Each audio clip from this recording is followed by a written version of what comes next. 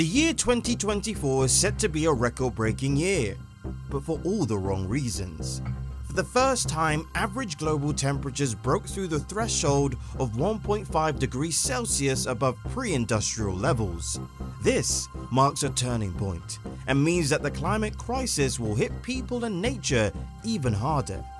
AJLabs tracks the records shattered in a year of climate extremes. The year began with the warmest January ever recorded, a trend that continued until June.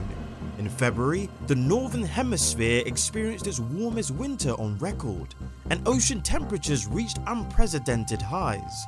The warming seas brought heavier rainfall and stronger storms when hurricane season began in June. Hurricane Beryl became the earliest Category 5 storm on record.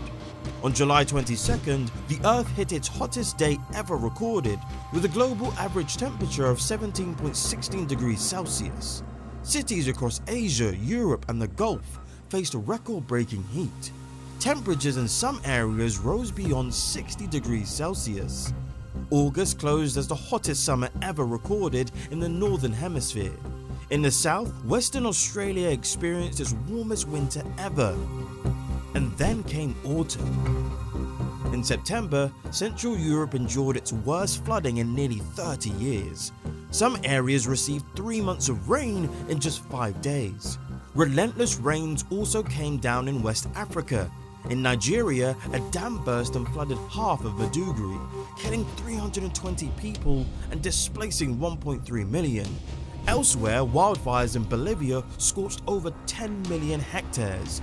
Emissions from those fires marked the country's worst environmental disaster. In October, torrential rain triggered severe flooding in Spain. A year's worth of rain fell in just 8 hours in some areas in Valencia. November brought record snowfall to South Korea. Seoul had its heaviest November snow in more than 100 years.